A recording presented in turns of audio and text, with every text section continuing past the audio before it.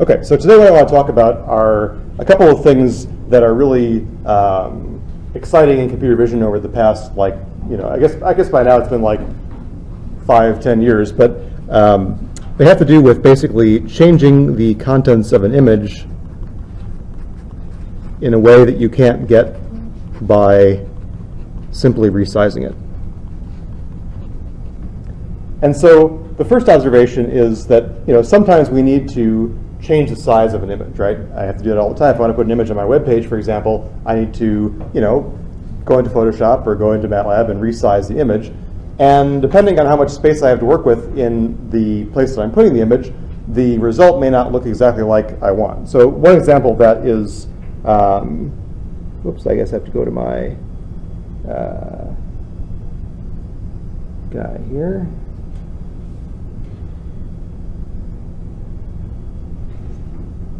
Okay, so here are my cows again, right? And so let's suppose that what I want to do is, how do I get rid of this tools thing?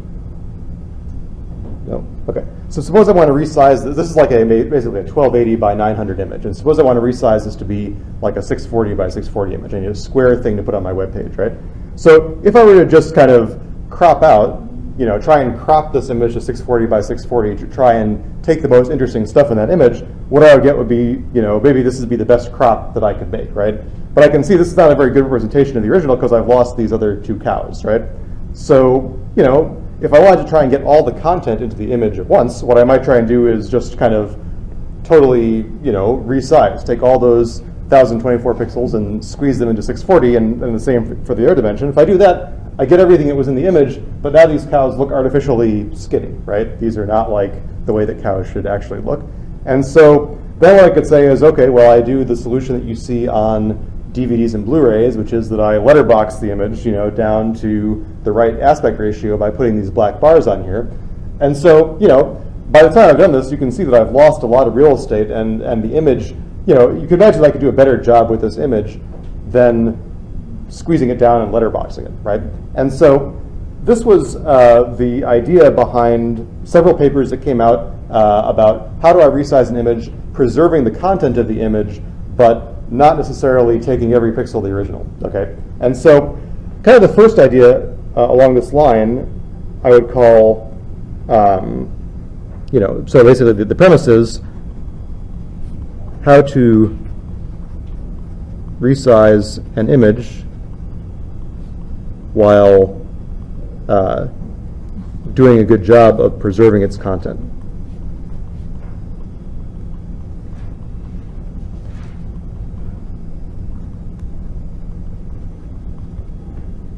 So the first idea, right, is instead of just simply, uniformly squeezing the image down into whatever box I have to put it in, what if instead I tried to squeeze places that were less perceptually important more than places that were perceptually important, right? So the idea is that, places like a broad expanse of sky, maybe I can just get away with squeezing out that sky, whereas if there's a person in the picture, I want to make sure that I keep that person's face, as good as close to the original aspect ratio as possible, right? So I don't want to distort stuff that is perceptually important, but I can get away with stuff that is, flat or bland or repetitive, right?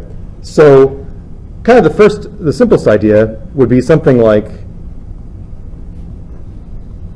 what I would say is non-uniform warping based on a region of interest. And sometimes you see that called an ROI. And so what do I mean by that? Well, so suppose this is the image I want to retarget, okay? So what I could do is I could draw a box around the thing that I cared the most about, right? So I'd say, okay, well here, the meerkat, right, is the thing that I obviously want to preserve.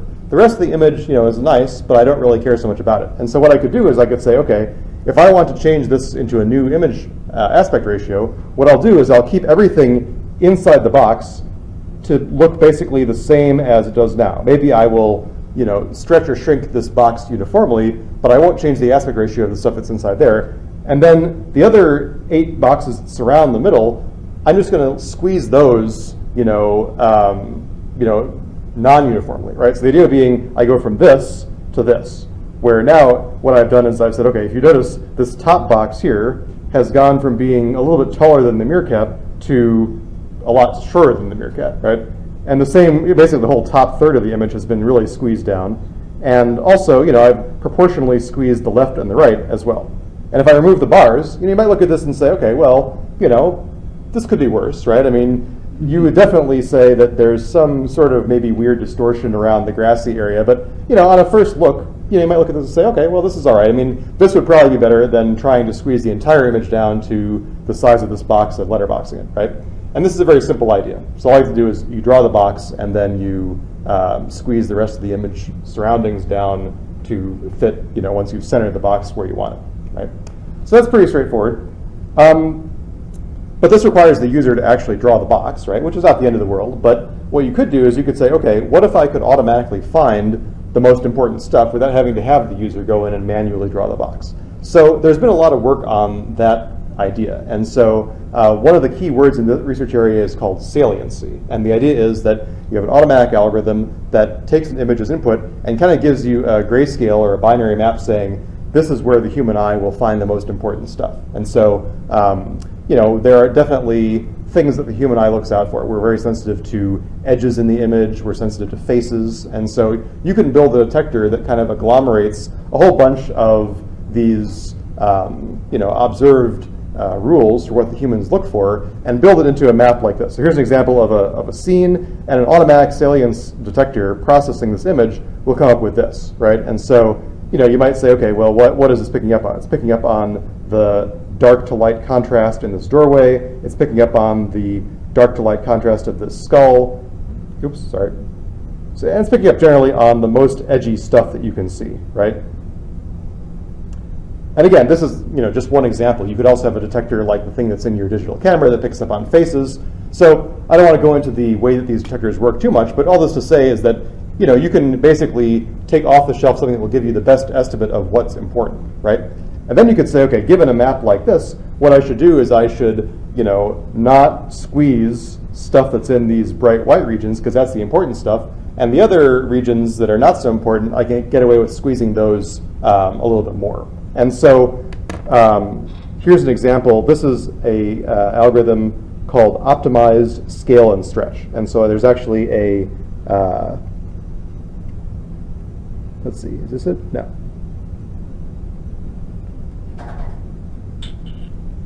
This is it.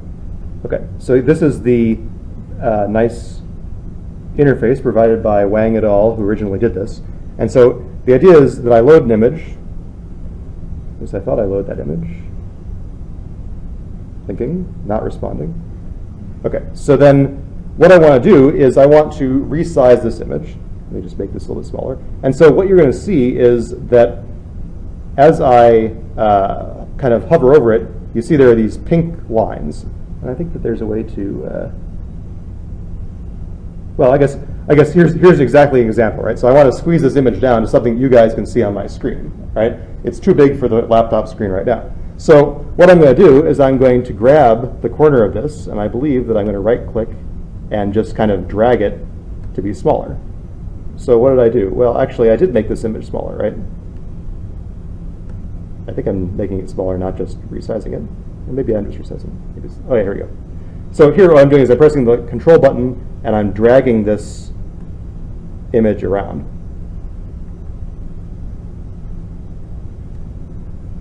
And so now I can pretty much put the whole thing on here. I think I have to drag it from the bottom. Once I get this thing kind of on my screen, then we'll see what happened. Okay, so now here's an image that, again, if you looked at this, you probably wouldn't necessarily notice anything was up. But if I press this, you can kind of see the grid that corresponds to what the automatic saliency detector has figured out are important regions or not. And you can see that the regions in the sky, for example, have been squeezed down to be a lot smaller proportionally than they originally were, right? Whereas if this was a uniform resizing, I would expect everything to just be a square, right? Because I started with a square grid, and in theory, when I resize uniformly, everything else should be little squares. But these things are definitely not all square. And if I look at the significance, so significance here is kind of like a measure of the automatic estimate of how important different regions of the image are, right? And so you can see this algorithm has said, okay, well, what's important? All the stuff on the left-hand side is important. There's a person over here. There's a bunch of seaweed and junk. There's a strong line between the water and the kind of horizon in the mountains. That's important. But all this other stuff, this light blue stuff, really is not as important. And so let me turn off the grid here. And so I can kind of see, as I squish this around, you know, as I squeeze it to the extreme, you can kind of see that the person and the seaweed and stuff, this stuff is still kind of getting preserved, whereas the beach has been really kind of squeezed down and the sky has been really squeezed down. And of course, this is kind of like the extreme case. I mean, like, you don't usually want to squeeze something down quite this much. I can kind of pull it back up again. I can make this a square image, right? So now you can see if I do this to make it square, the sky has been kind of like squeezed this way to make room for making the image into a square, right? And so as you can see, this is a real-time interactive thing. And you might argue with whether the saliency map does what you want, but actually it works pretty well. And so this is definitely an immediately better thing than just simply, you know, uniformly rescaling the image. Okay. All right. So that's the first idea of the day. So any questions about that? Yeah. If you, I don't know if they did any like user studies on this or not, but if you just show people an image which has been resized, right, can people immediately tell?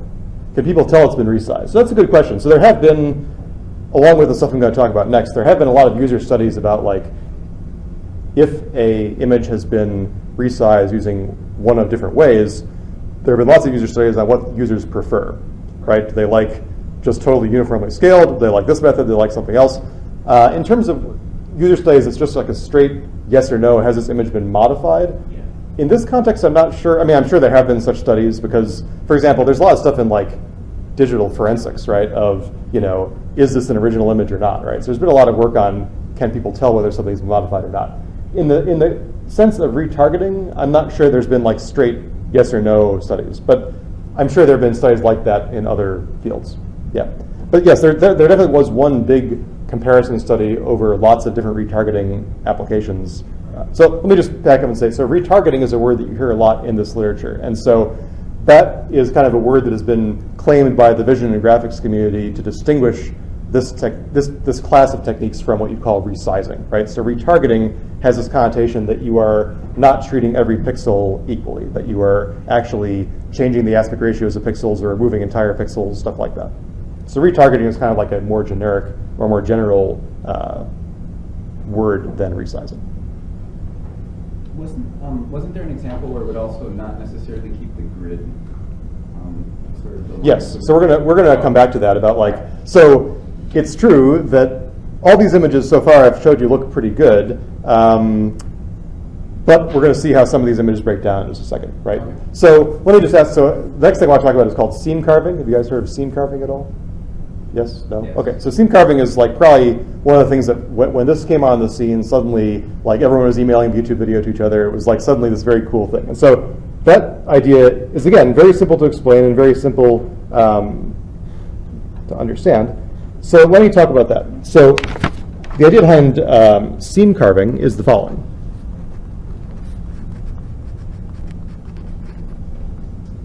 So let's continue the theme of trying to preferentially get rid of pixels that are not really important to the image, right? And so the observation behind seam carving was the following. Suppose I want to change this image into this image, right? Now, the most naive thing that I could do would be to say, okay, I'm going to take the column of the image that is the least important column, right? Has the lowest energy. So I'm going to talk about what I mean by energy in just a second, right? So you can imagine if this column cut through like an empty white wall, then that would be a great candidate to remove because no one would notice if it was gone, right? If I remove this column, then this image here would be one pixel less wide, right? And if I wanted to keep on reducing the width of the image, I could just keep on removing these low energy columns, right? So that idea is okay, except that, you know, the column, as I remove these columns, the image is going to look pretty weird, right? But the observation was that actually I can also reduce the image pixel width by 1 unit if I remove a line through the image that looks like this, right? So as long as I've only got 1 pixel per row, then if I remove that 1 pixel per row, I'm overall reducing the image width by 1 pixel, right? And so this means that this is like a more general case than that, right? This basically says that find me the lowest cost path that goes from the top to the bottom of the image, and then remove the pixels along that path, right? And this we call a seam, okay? And so really, and if I wanted to reduce the height of the image, what I could do is I could say, okay, if I want to turn this tall image into a square image, well, in that case, I could find, seams that go the other way. And if I wanted to resize the entire image, what I could do is I could kind of alternate removing horizontal seams and vertical seams, right, until I've reduced the image down to the size that I want, okay? And so kind of here's just a picture of, here's an original image. Oh, sorry, this is the scale and stretch thing again. So here's the original image. Here is what turns out to be the lowest cost top to bottom scheme. You can see it passes through basically empty sky, empty sand, and not too many of the edges of the mountains and stuff. And here is the lowest cost left to right seam. And again, that passes through basically just empty sky, right? So if I were to remove those seams, I would get images that were a little bit smaller. And so the first question is, well, how do I kind of quantify what this lowest cost seam is? Well, the idea is that I should not be removing pixels that are on edges, right? So I want to remove pixels that are going through blank regions. And so it's very easy to simply quantify that. Let's see, I'm going to close this couple windows here because I have like a zillion windows open. Let's see, I don't need this guy. And I'm going to come back to this guy. This is the seam carving. Okay, sorry. Okay, so basically measuring seam energy. So again, the setup is I want to know how much does a seam like this cost me to remove. Well, what I can do is I can say, okay, so for every pixel on the seam, so let's call this xy, what I can say is that the energy of a candidate seam is the sum of, along all the pixels that I'm proposing to remove, basically, this is just one possibility.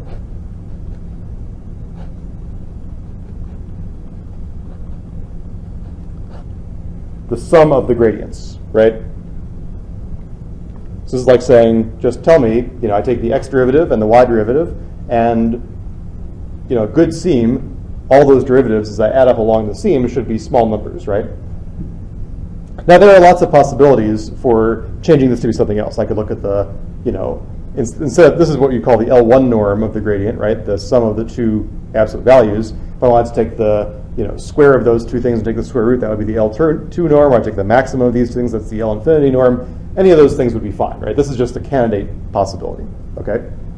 And then how do I actually find the lowest cost seam, right? So for that, what I could use is dynamic programming. So has anyone ever heard of dynamic programming? I see a bunch of nods in the room here, right? So that's an algorithms kind of thing, right? So algorithms will teach you how to automatically compute this lowest cost thing, right? And just as a reminder, how does that work, right? So what I would do is I would make a graph, and at every point in the graph, I would say, okay, so one thing that I want to say about seams is that to make sure that there is still some sort of spatial coherence to the image, I mean, it's also true that I could just remove any arbitrary pixel per row and look at the sum of those, energies. But that would kind of be a little bit, weird, because that would be that would definitely make the resulting squeezed image look pretty strange. I was just taking a random set of pixels out of every row without any notion of the fact that the pixels I'm removing should be somehow contiguous, right? So one of the rules we put on seam carving is that, if I'm going to choose this pixel here to be on the seam, then basically these are my only options for the other pixel, right? I can't just jump over to some other random pixel, okay?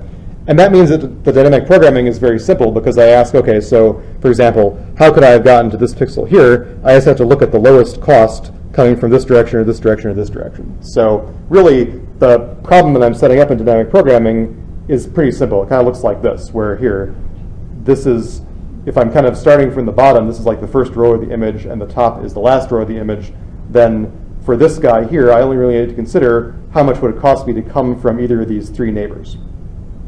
So pretty easy to turn the crank on dynamic programming. And so the result is, well, let's look at the results. I guess I actually should stay with my PDF. So here, for example, are pictures of the lowest cost seams ranked from first to however many I asked for, maybe a couple hundred, right? So these seams, you know, as you can see, they generally cut through big empty regions of the sky, empty regions of sand. They try and avoid edgy regions, right? So for example, here in this place with the guy and the sand, there are no seams that are going through that area, right? So that's saying that that stuff will be preserved in the ultimate image. When I remove those seams, what I get is this square image, which again, you know, you look at it, you say, okay, well, this looks okay, right? Question? Which norm did you use for that? Was it? Which norm did you use for? I think I just used the regular L1 norm, right? And again, there have been, like the person who wrote the original seam carving paper, those people looked at what was the best norm that they felt gave them the most perceptually useful results. I can kind of turn it around and I can say, okay, if I want to expand an image, right? So say I want to create stuff that wasn't there before, right? So instead of removing pixels, how could I make an image bigger? Well, the idea is the same, right? So what I could do is I could say, okay, so basically reducing image size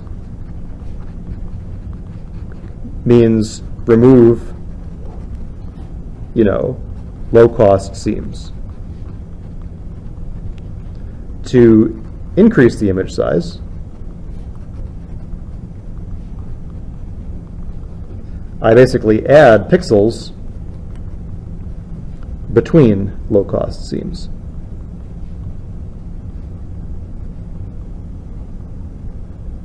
That is, I say, okay, you know, if I want to make this image into this image, big square image, well, what I could do is I could find the lowest cost seam here, and then I could basically stick one row of pixels in between that low-cost seam just by simply interpolating the pixel colors on either side and filling in a color that's in the middle, right? When I do that, I make the image one pixel wider, right? And if I keep on doing that, I make the image as many pixels wider as I want. And there's a little bit of bookkeeping that I have to kind of think about, you know, I should find the lowest cost seams, you know, prior to starting to fill in the middle, because if I keep on filling in here, I'm always going to end up filling in the same seam. I don't want to do that. I want to keep on filling in a bunch of different seams. But if I look at the results of that, here again is the original image. Here are the lowest cost seams. Again, generally passing through blank regions of the image where I'm not going to notice anything that's going on. And when I fatten the image up, I get this image. Now again, this image is not like, you know, you might look at this and think that the things are a little bit weird. But like, for example, the frog here, nothing went through the frog. So the frog actually looks pretty good because nothing has changed there. The shapes of the leaves have gotten a little bit stranger. But again, I mean, if you saw this, and I didn't tell you anything about it, you might not think that anything was wrong. And again, if you look at the original seam carving video, which I think I still have pulled up here. So the original seam carving video kind of showed a nice interactive thing where you could basically just grab a corner and you could see the seams being interpolated on the fly. And so if you watch this whole video, there's some pretty neat effects where basically you could imagine that if you were resizing a web page, the text in your browser dynamically resizes. You could imagine that your image, all the images on a web page could also dynamically resize. And this is just details about showing how they compute the lowest cost seams. So again, this is just kind of like showing what you could do with a column versus a seam that cut from top to bottom without, so let me go back to kind of the end here. So the idea here is, oh no, unavailable. So let me go back to this for a second. So this kind of is talking about, you know, different energy costs you could use. One thing that you can do with seam carving is you can say, okay, so I want to make sure that I don't pass the seams through a really perceptually important part of the image, which is usually going to be accomplished by this energy criterion, but you might screw up sometimes. So here's an example where, you know, if you're doing a portrait, if you just do it naively, you get this squished baby head. So instead you might say, okay, what I want to do is I want to protect these regions, right? I have the user kind of draw and say, look, you could never pass seams through this region. These areas have infinitely high weight. That way, when you resize the image, no seams will ever pass through that region, and you get a result that looks good. And kind of conversely, you could use seam carving for in-painting, right? The idea that there would be, you say, okay, now what I'm going to do is I'm going to take the region that I would normally call the in-painting region, and I'm going to make that region zero cost to pass through. So basically, those are the first to go. And you force the seams to pass through that region so that all that stuff that you want to get rid of gets chipped away, no matter what stuff was originally there. And then, if you wanted to be really tricky, you could, you know, so say I wanted to remove this object, say I needed to remove 100 seams to get it totally away, then I could expand the image by 100 seams so that I had an image that was the same size as the original that would be basically like the original without the stuff that I wanted to remove. And so here, they're going to show a couple examples of this. So here, this is again saying you could do this with an automatic face detector. Here, this is like the in-painting. So you say, okay, I want to remove these people from the beach. Here you're forcing the seams to pass through these regions, right? And so if I do that, you know, that guy disappears, and now they're going to take apart this guy, or I guess this is a woman, I'm sorry.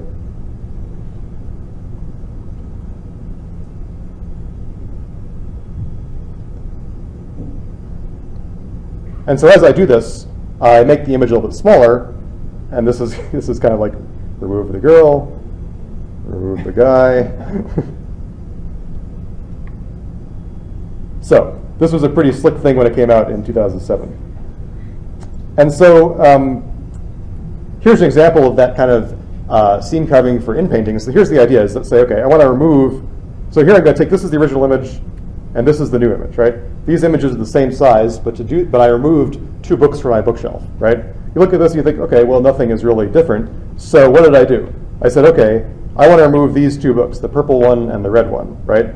Now I do seam carving, I force the seams to go through those 2 books. So that totally removes those 2 guys. When I remove those seams, now I have an image that is that number of pixels smaller.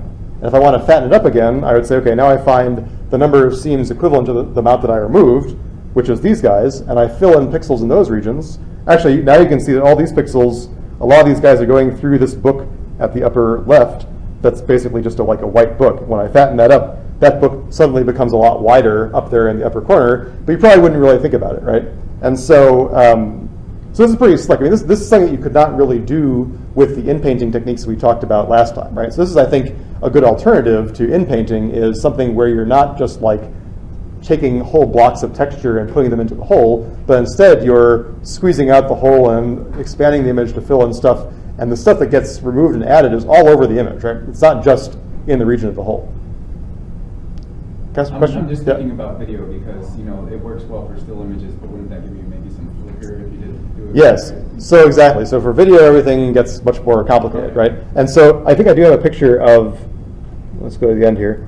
So this picture here is kind of like an idea behind video seam carving. Actually, these are both for video, right? So you might imagine that if I wanted to resize a video in space and time, the left-hand image kind of shows me how that would work for the first algorithm we talked about, where instead of having every rectangle of the image assigned an importance, I actually assign every little 3-dimensional cube space-time volume of the original video to be important. And then I can squeeze things in space and in time or both simultaneously, right?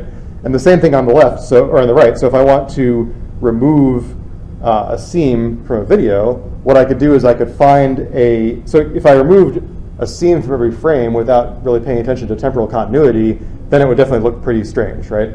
If I tried to make it better by looking at the entire seam as a 2-dimensional surface passing through this 3D volume and finding the lowest cost seam like that, then I could do better, right? But I will say that spatiotemporal coherence is, again, just like with matting, the most difficult thing to deal with, right? Yeah. Right. And so let me just say that, one thing I thought of immediately when I heard about this stuff in the visual effects industry was, what about like when they have to do a conversion between the widescreen movie release and the DVD release for a movie, right? There's a case where you're doing aspect ratio changing. And when I was a kid, you always saw these, what they call a pan and scan, right? So you kind of get this notion there was a guy controlling a window, and he was moving that window around on the movie screen, trying to fit that into the TV, right?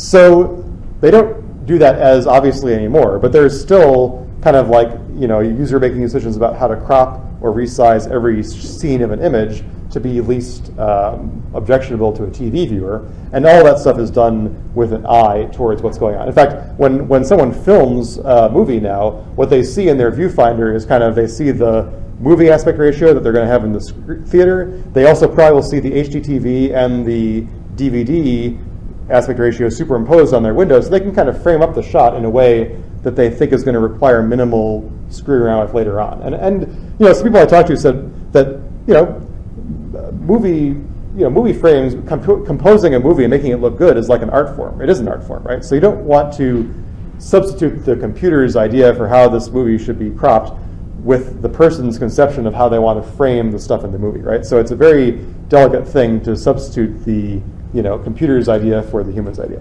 But for stuff like resizing stuff on web pages and stuff, there's no reason why this couldn't be used pretty regularly. Okay, so let me just talk about when things go wrong, right? So for example, here is a graffiti in Japan, and so if I just did regular seam carving on this, what I would do is get something that looks weird like this. Why does it look weird? Well, this guy was originally carrying this staff, and now the staff has kind of been squeezed and warped, and this white column here looks pretty strange. And so, what's happened here? Well, one of the problems with seam carving as you really squeeze down the image is that since you're removing all the low-cost stuff, what you end up with is, edges that look weird. And so, I didn't say that quite the right way I want to. So let me maybe write it down to guide my thoughts a little bit. So, improvement to seam carving.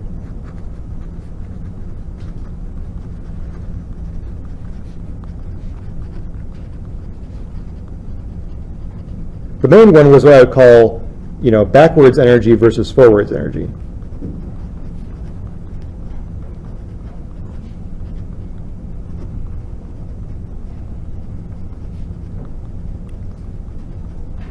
So backwards energy was what we talked about first, which is basically take the seam that has the lowest cost. Forwards energy is, I think, a smarter thing, and it looks better, which is basically saying, okay, so instead of just looking at the cost of these pixels that I'm getting rid of, what I should do actually instead is to say, okay, if I were to remove this seam, then suddenly I'm going to have a bunch of pixels that are neighbors that weren't neighbors before, right? And what I should do is I should measure how much, have I introduced edges there that weren't there before, right? So what I could do is I could say, okay, now I want to look at the comparison between what's happening on either side of the seam, right? What will the new neighbors look like? The idea is that I shouldn't make the new neighbors look weird. And that can happen. That's what happened in that example with the Japanese graffiti. And so to do that, basically, you can write an energy function that basically says, I think I've got a picture of it. So kind of here's a picture saying, okay, so the gray pixels are the candidates for what I might be removing, right? And if I remove those, then suddenly I've introduced some new neighbors, right? So if I introduce this pixel, if I remove this pixel and this pixel, suddenly I've got two new pairs of neighbors, right? That weren't neighbors before.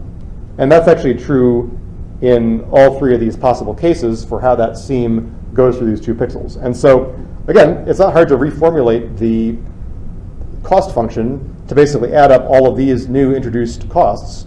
One thing that I didn't mention, I think I'm not going to say too much about it for the interest of time, but one nice thing is that you can formulate the original seam carving problem not only with dynamic programming, but also with graph cuts, right? So we talked about how graph cuts are very useful and everyone knows how to use them. Everyone's got the library, right? So you can make a graph cut version of seam carving, and you can also make a graph cut version of this forward energy that turns out to work very well. And so the difference between the two images is this versus this, right? So if I do this, now you can see that I don't have quite the same problems I had before, right? This staff now looks pretty good. This white wall looks pretty good. And the reason is that I'm not introducing new edges between these kind of high gradient regions that weren't there before. So if I compare this to this, these images are the same size, but definitely we think this one looks better, right? For example, look at this one. This guy's foot has totally been like squeezed down, and here his foot looks pretty good, right? And if I compare that to the original, I could say that this is a much better version of that, right?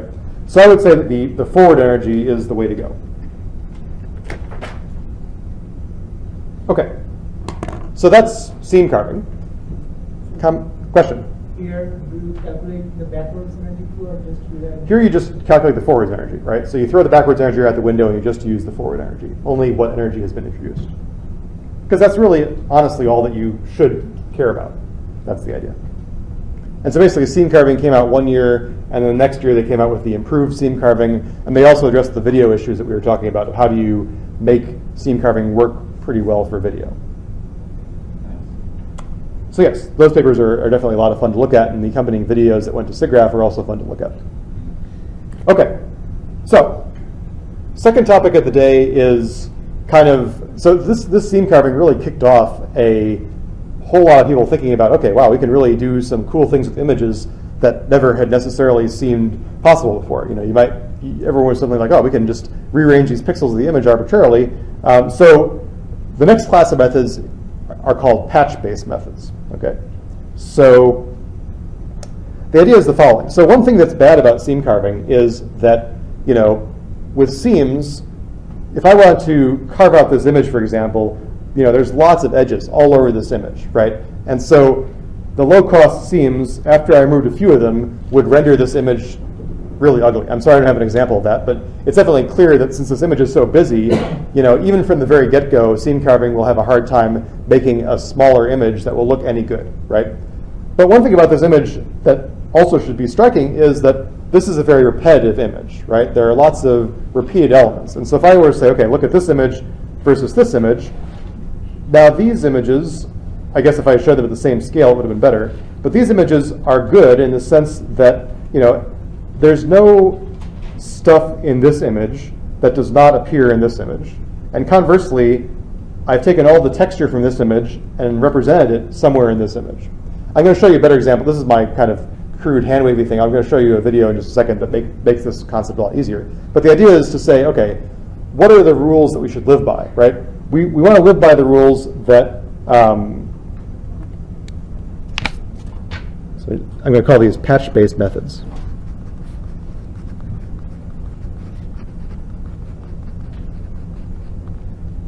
And so kind of the rules to live by are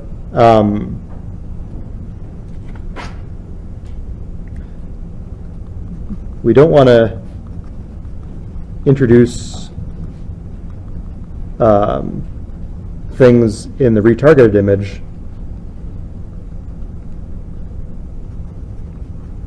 that weren't in the original.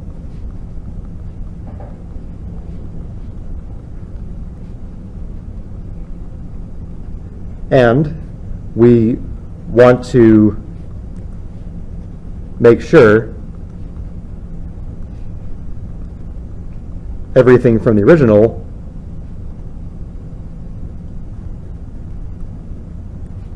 is represented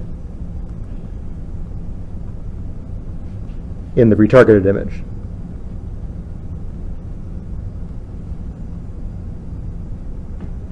Okay. And so these things are given a couple of names. So basically, we would call this completeness, and we call this coherence.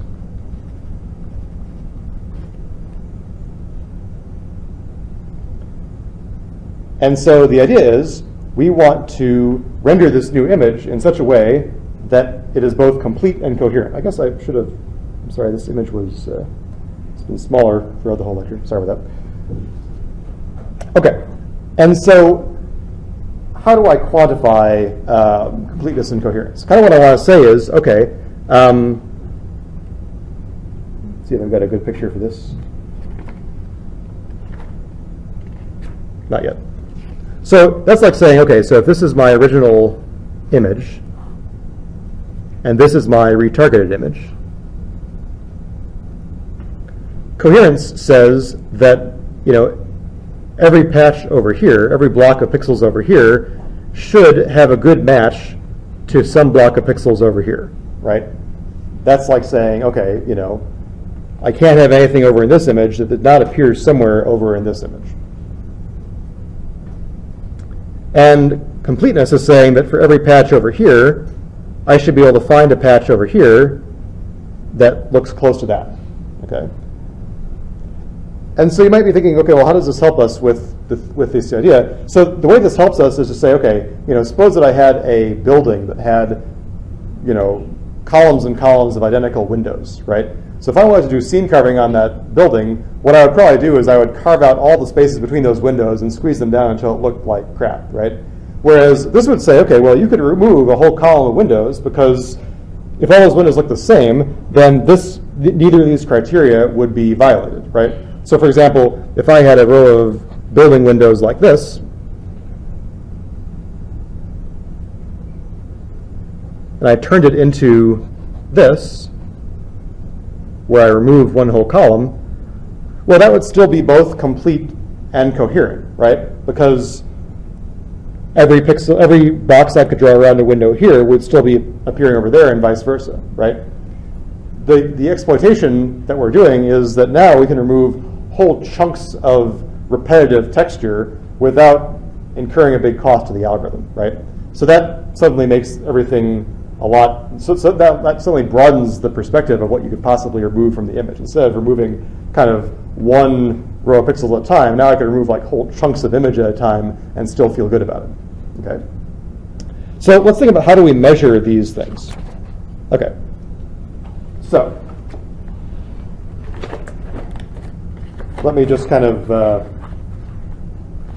write down what the cost function is. So what I do is I make a cost function that says the distance between image I and the retargeted version, so this is the original, and this is the retargeted. The distance between those two things is basically, well, let's suppose that I take n patches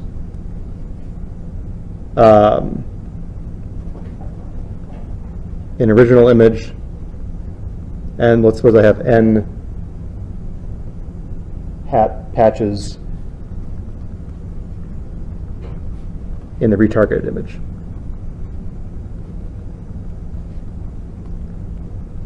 And again, these patches could be, I don't want to get into the real mud of this, but basically, these are just basically square blocks of pixels. And the kind of, again, if I want to make this even better, what I should say is I shouldn't just be looking at the same size blocks of pixels. Maybe I say is, okay, in I choose, dense patches across the image that are medium size, and I choose also some small size patches, and I choose some big patches, right? So I want to choose patches that are multi-scale, right? That's like saying that every big chunk of texture should appear here, as well as every fine chunk of texture, right? So let's leave aside for the how we're actually going to compute this cost function, but the idea is I generate different shapes of patches in one image and different shapes of patches in the other image, and what I want to do is I want to say, okay, so over the n patches in the original image, I want to look at the average value here. So this is basically saying, okay, if this is my patch in I want to find the minimum patch in I prime that minimizes some sort of distance between these two patches, right? This is kind of like saying, okay, for every patch in the original, find me the closest patch over there in the retargeted and compute the distance. And that distance could be something as simple as sum of squares, right? Sum of squares distances between pixels, okay? And so this is basically saying the first term is, make sure I get this right. I always get this confused. So the first term is completeness, right? That's like saying that everything in the first image should appear over there in the second image. And then I add to that the sum over all the patches in the retargeted image. I find the closest patch in the original image, the distance between those two things. And this is the coherence.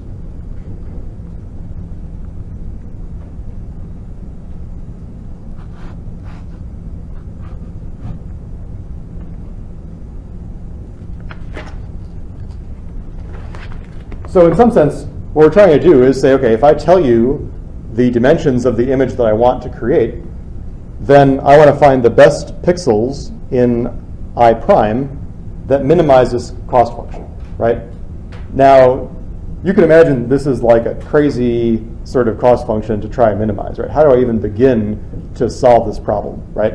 Well, that's where some of the magic comes in. That's where the secret sauce is. And so let's think about, though, I mean, it's actually not as bad as you might think. So let's think about, for a given pixel in I prime, how does it contribute to this cost function, okay? So how does a pixel in I prime contribute to the cost function?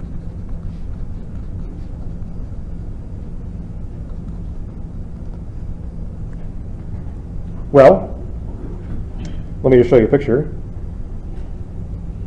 So let's think about the top picture, right? So this is like saying, okay, this black pixel is the one that I care about. Now, in terms of the coherence term, the second term, I can think about the fact that this pixel here is contained in basically n squared blocks, where n is the size of the block at a given scale, right? So it's like saying, okay, so suppose I'm looking at n by n blocks in this right-hand image. How many n by n blocks does this guy belong to? Well, it belongs to n squared of them, right? Could be in the upper left-hand corner, could be in the lower right-hand corner. And so for every one of those blocks, I would go over and I'd find the corresponding match over in the original image, and I'd pick the corresponding pixel in that location. So for example, if the pixel over here is centered in the block, then what contributes to the cost function is the difference between the black pixel here and the gray pixel here, right? And so basically, it's like saying I'm comparing the color at this pixel to n squared colors over here in the left, right? So they're basically n squared terms for that part of the cost function. On the other hand, over here, if I'm looking at the completeness term, that's like saying, okay, well, I have to count up all of the patches such that the closest match to this patch over here contains the pixel that I care about. And I don't know whether or not, I don't know offhand how many of those patches there are going to be, right? Because it could be that this guy isn't in the nearest neighbors of any of these guys over here, right? There's kind of a variable number of possibilities for how many blocks over here could match onto this pixel over here. And so while there are always n squared candidates over here, there are a variable number of candidates over here. And so if I want to write that down mathematically, that's like saying that for basically the coherence term, there are n squared matching pixels in I to compare. So let's call this pixel j. For the completeness term,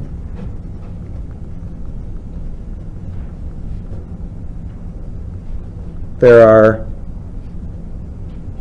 let's call n sub j matching pixels in I to compare. And this depends on how many, best matches of I patches contain j in I prime. Could be 0, could be 50, could be 1,000, But ultimately then what I have is, if I look back at then how does pixel j contribute to this cost function, right? what I would have is something like this. So pixel j's contribution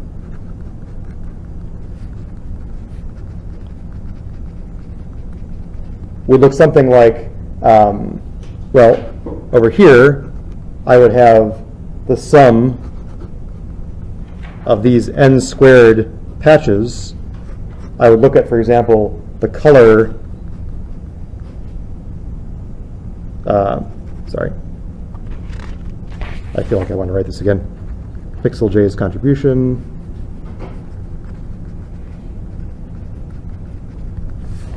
So it'd be like saying, okay, let's call these little i's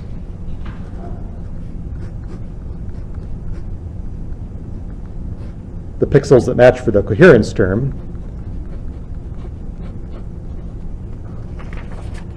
That's just like saying, here is the color difference between those n squared pixels over in the original image and the one at the retargeted point.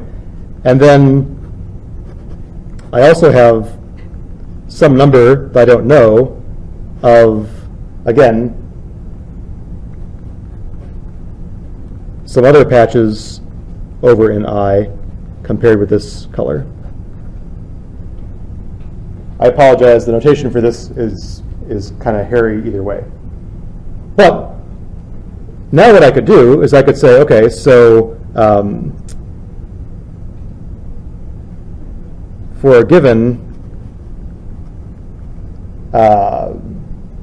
kind of, well, okay, so what I would say is to find the color that I want, what I would do is I would take the derivative with respect to the thing that I'm trying to set and set equals 0, right? So what I would do is I would say the cost function of the whole thing is composed of a whole bunch of cost functions that look like this. How do I minimize? Well, I would take the derivative and set equal to 0, right? That produces for me some really nasty equation that involves a bunch of pixel colors from I. And you can see the formula in the book.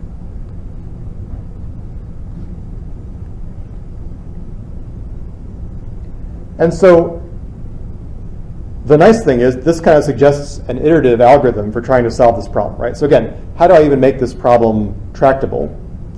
Well, what I can do is I can build up the targeted image, retargeted image, kind of one cycle at a time. And so, you know, iterative algorithm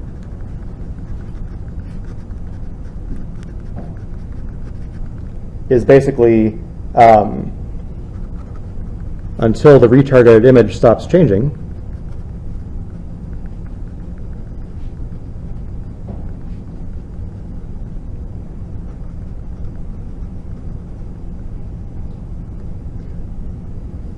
what I could do is basically say for each patch in the retargeted image,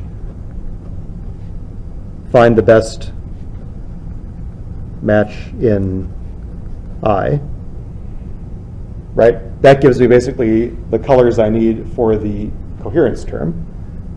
And then for each patch in I, find the best match in the retargeted image. That gives me the pixels for the completeness term. And then I update I prime using these kind of temporary best matches.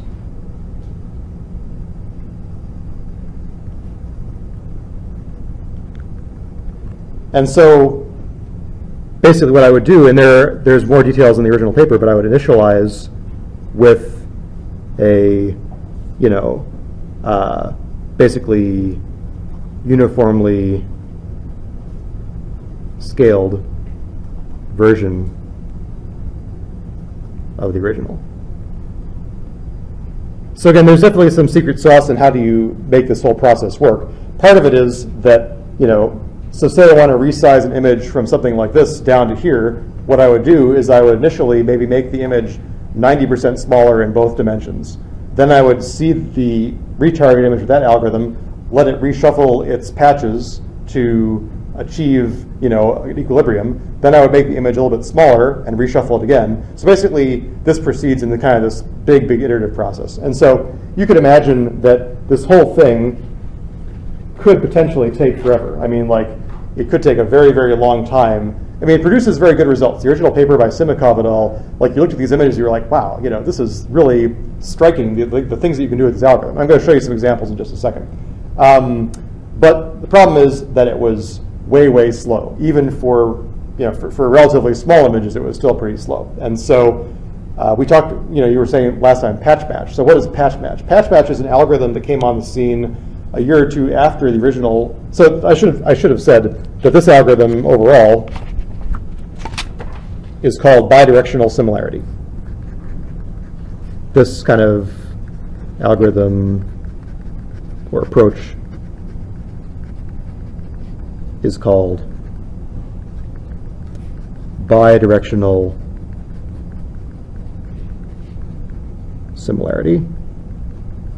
Sometimes you hear this called BDS, and this was by Simikov et al. But it's super slow. So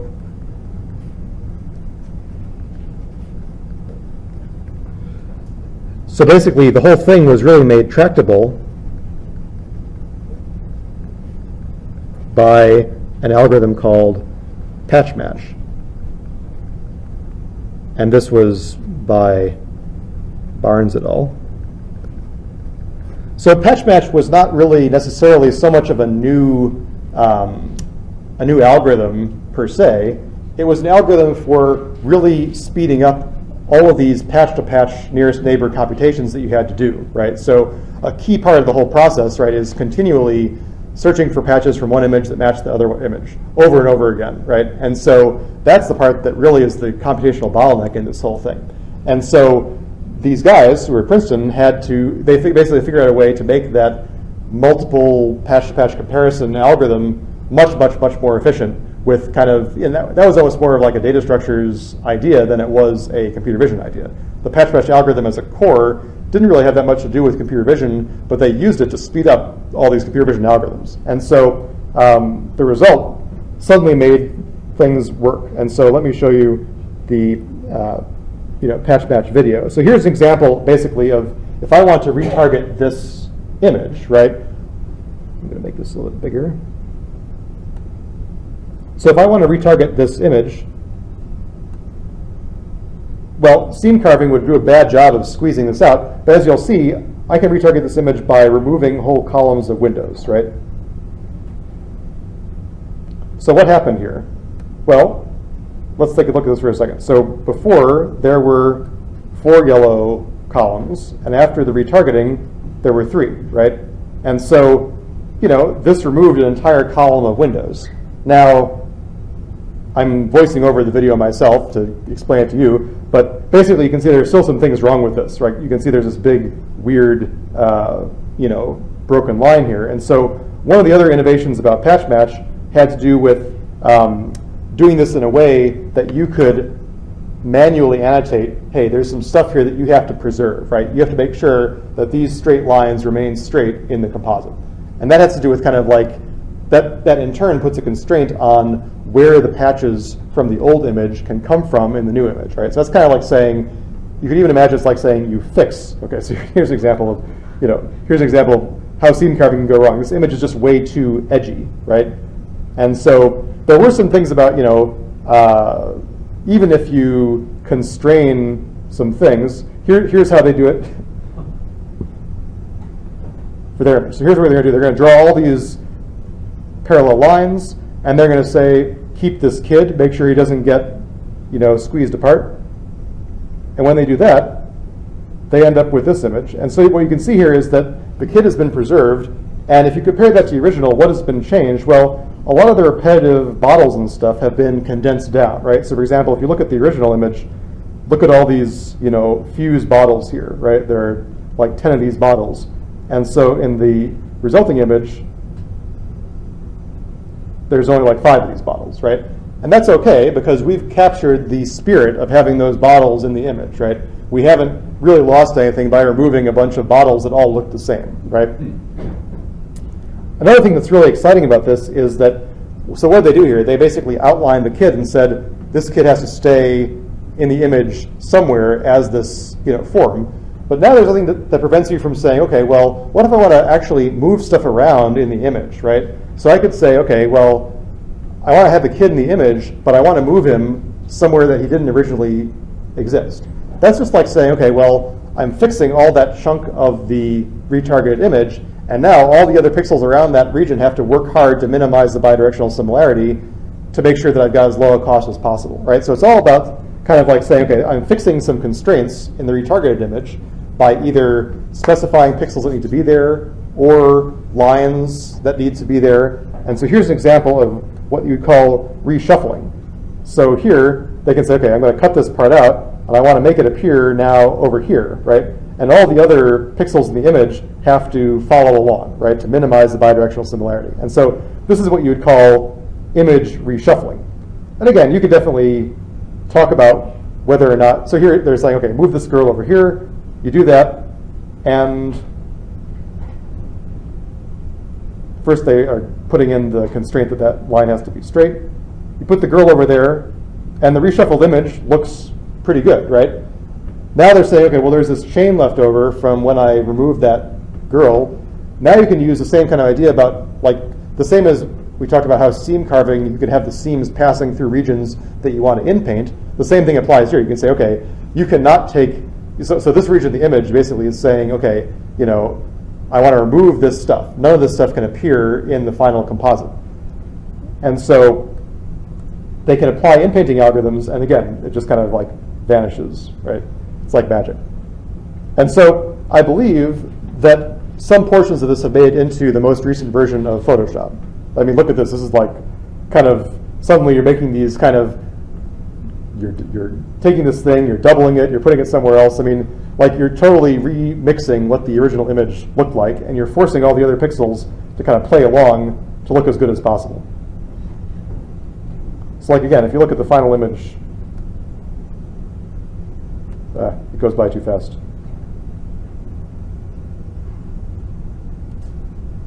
All right, well, I can't put my thumb right on it, so.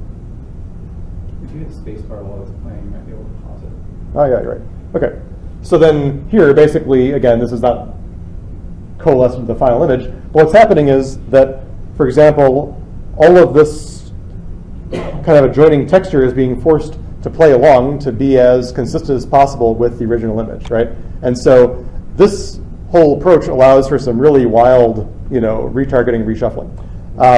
So I believe, like I said, that there are parts of this, what they would call content-aware resizing inside Photoshop CS6, at least, maybe in the newest Photoshop version. I'm not exactly sure how much, I don't know if the interface looks exactly like this, but I believe that if you look in under the hood of Photoshop, you'll see that the patch match algorithm of finding fast nearest neighbors to do this kind of image editing is definitely now part of the Photoshop way of doing things. So it's pretty slick. And this is just an example of reshuffling I did myself, kind of crude. I will say that at the time that I was writing about this, that there really was no publicly available version of reshuffling, a bidirectional similarity accelerated by patch match that worked really well. And so, my caveat is that I personally had a hard time, 3 years ago when I wrote the book and made the figures, making this work as well as this demo made it look, right? But now there may be stuff out there that makes it quite this easy. So I encourage you to see if you can find something that actually fulfills the promise of this video. I would love to see an executable running on somebody's computer here where it actually works like that. So if you have something that actually comes together like that, I would love to see it. Okay, and so what else do I want to say here?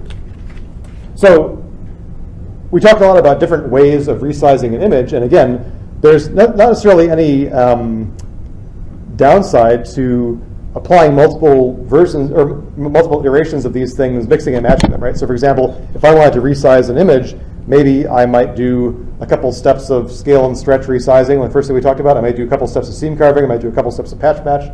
And so there have been some perceptual studies that you can read about in the book about, the the best order of things to produce images that align as well as possible with what people think images should look like. And so, you know, that's actually pretty interesting stuff perceptually. We only touched on briefly this idea of video, you know, retargeting, and that is a much harder problem. You know, video retargeting in general is, you know, there are some good things about it and there are some bad things about it, right? So suppose I wanted to retarget a video of kind of a person and they were, you know, walking behind a tree, for example. So let's suppose that I wanted to, what would be a good example? I'm trying to think of it. So let's suppose I wanted to remove the person, right? So if I want to remove the person, then life would not be so bad, because instead of having to treat every frame as an independent image and in-paint this hole, what I could do is I could say, okay, well, I'm just going to wait until that person moves off over here, and then I could say, well, if the camera hasn't moved, I can just basically steal these pixels and put them over here into that hole, right? So instead of having to do in-painting along the lines of what we talked about last time, where I'm having to steal images or steal pixels from the very same frame, well, I should be able to steal pixels further down the sequence where I had effectively exactly the texture that I want, right? And so this kind of idea is used in visual effects all the time, when if they need to repaint something behind a person, they just hope that there's another image of that scene that they can smack in the texture. And so it's also more complicated when the camera is moving, right? So if the camera has moved and this region of pixels doesn't look exactly like what it should to fit behind that person, well, then we'll talk about stuff like in chapters like 6 and 8 about how you can use 3D geometry to help you warp back the texture to appear the right way from the camera perspective of the image that you care about, right? So in that sense, you know, life is good. But for example, if I wanted to remove the tree from the image, right? Now that would be a much harder problem, because, you know, maybe I could, you know, suppose this was grassy and stuff, maybe I could in-paint the tree, you know, what's behind the tree with grass, and that would look okay. But here I would have to kind of hallucinate what was the person doing behind the tree, right? And that would be a much harder problem, right? So for that, what I might have to do is, for example, look at the periodicity of their walk cycle and try and say, okay, I'm going to try and continue that walk cycle through the tree and steal video frames or chunks of pixels from the corresponding images of the walk cycle to put behind the tree. That becomes a much harder problem, right? These are the kinds of things where if you need to do this in real life, you would try to record the original video in such a way that you didn't have to hallucinate so much stuff after the fact, right? Okay, so again, just like last time, you know, now that you've read about this stuff on image in-painting, image retargeting, you know, the industry perspective section of the book should be an interesting read to talk about how does this compare against what people are actually doing in Hollywood, because they're solving a lot of the same problems, but they're not necessarily solving them in the same way. And with that, I'll pause and ask any questions. Yes? So if you have like time information of Yeah. the video, and presenting like the scene time moves, Mm-hmm. for in-painting, could you use like sort of time gradient information to kind of skill? Yes, so the question is, just for the purpose of the microphone, so the question is, if you have a moving camera and you want to use that, can you use the camera motion information to steal pixels? And that's exactly what happens. Basically what you do is you'd estimate the optical flow between the images, and you would use those optical flow vectors to know what pixels of the, you know, video down the road should be taken to put back into the video at this frame, right? So definitely those flow vectors play a big role in warping the texture back into the right place. Yeah, so we'll talk about that in chapter 5.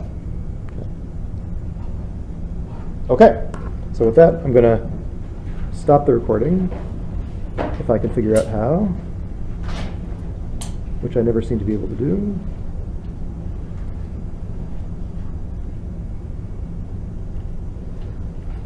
Why do I suck?